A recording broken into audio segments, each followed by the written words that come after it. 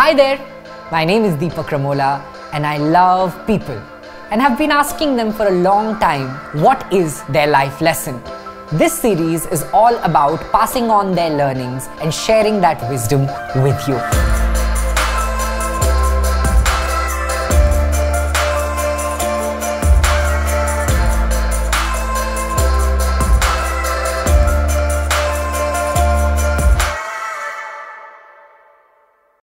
Years ago, after having won both a Pulitzer and a Nobel Prize for Literature, the magnificent novelist Toni Morrison was asked by a journalist, "So when will you start to incorporate white lives in your books in a more substantial way?"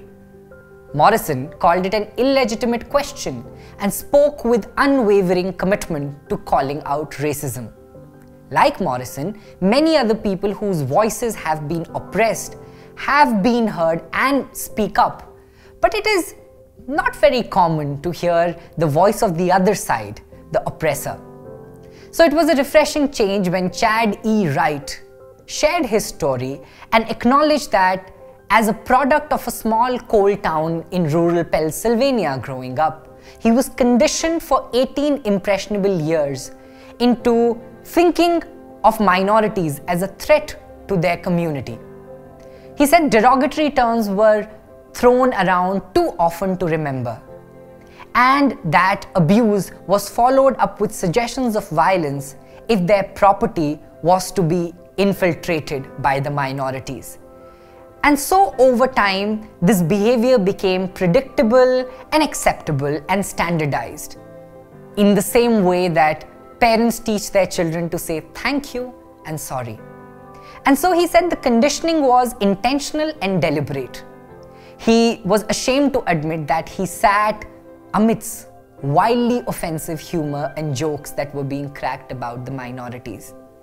And that even though he didn't subscribe to their idea, he stayed quiet and was part of that collective spewing so much hate because he thought that he was making a deposit into his white standing, and that it would pay off as an interest in terms of people's perception of him years later. And if he spoke about or against the hatred, that he would be depleted of his account in a split second. And even though he didn't believe it, he still participated and nodded and laughed sheepishly on those comments. After 18 years of communal ignorance, when Chad was moving to Pittsburgh, his father pulled him aside and offered a piece of advice. His father spoke of his father, who was a captain in the army during the World War II. He spoke about the young cavalry of men who were minority but served valiantly under his leadership. He spoke about their respect, their honor, their dedication, their commitment, which was very, very inspiring. And so, in that moment, the lesson offered to Chad was, ignorance breeds ignorance. Enlightened breed enlightenment. And you must own your perspective. Not only did he gain some insight, but also some valuable courage. After doing some serious research on systematic racism, he was able to sort out more forums that spoke about equity, inclusion, and anti-racism. But what he noticed was, in most of these gatherings, white male men were absent. It was primarily white women or minorities that were speaking up. Now, as a 41-year-old father of 5, including 3 biracial boys, he says he's found his purpose on the issues of anti-racism. And it is to encourage his privileged community to sacrifice their comforts to support the end of racism. I was happy to hear that. But I think Darius Simmons, an African-American male growing in a predominantly white country who has been questioned by police, has been stopped and stereotyped, would appreciate that more. Or Star Wessler, another young woman, would pay attention to that story and be happy to hear about it. Because as a black woman, as a black person, she says, getting up every day, you need strength when people all around you just wish for ill upon you. She says life in these circumstances has taught her that strength is not only measured up in muscles. Strength is also getting up every day, no matter what happened yesterday or what will happen tomorrow.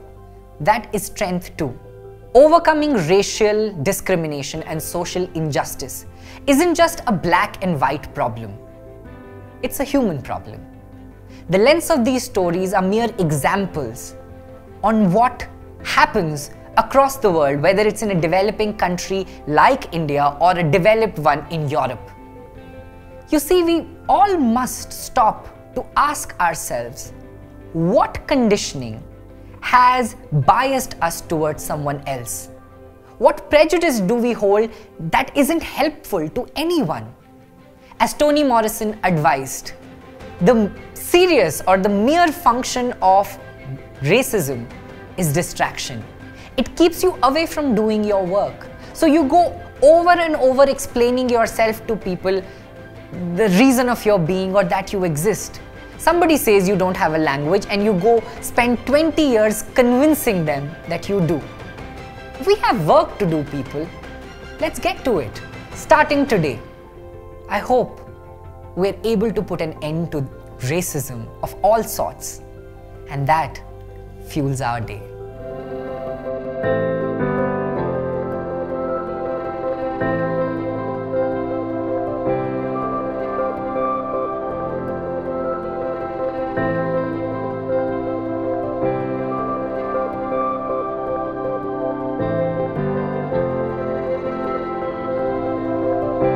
Hi there!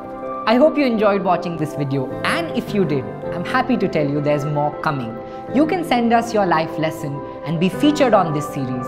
Visit us at projectfuel.in and share your life lesson. Let's learn from each other.